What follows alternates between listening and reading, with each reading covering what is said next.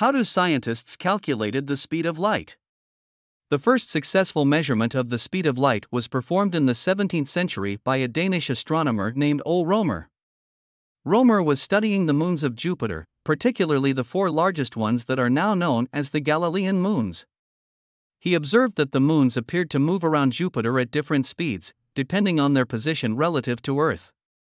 Rømer hypothesized that the reason for this variation in speed was due to the time it took for the light from the moons to reach Earth.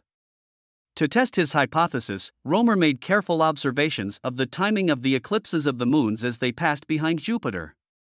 He noticed that the times of these eclipses varied by up to 11 minutes over the course of a year, depending on the relative positions of Earth and Jupiter in their orbits around the Sun. Rømer realized that this variation in timing could be explained by the time it takes for light to travel from Jupiter to Earth.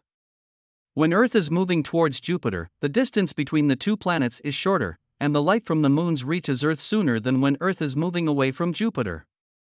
Using his observations of the timing of the eclipses and his knowledge of the orbits of Jupiter and Earth, Rømer was able to estimate the speed of light to be about 220,000 kilometers per second, which is only slightly off from the modern value of about 299,792 kilometers per second.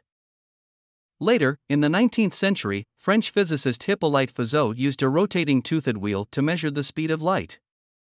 A beam of light was directed at the wheel, and as the wheel rotated, it alternately blocked and allowed the light to pass through. The light passing between teeth of that wheel was then projected to a mirror at a distance of about 8 kilometers, where it was collected and then reflected back to the point of origin. The rotational speed of the wheel was then increased until the returning light was blocked by the tooth on the wheel just adjacent to the space through which it had passed. Which means that the light needs time to travel 8 kilometers, twice equals the time needed to rotate the wheel by one tooth. He was able to calculate the speed of light to be approximately 315,000 kilometers per second, which was within about 5% of the modern accepted value. Modern methods for measuring the speed of light use lasers and highly precise timing devices.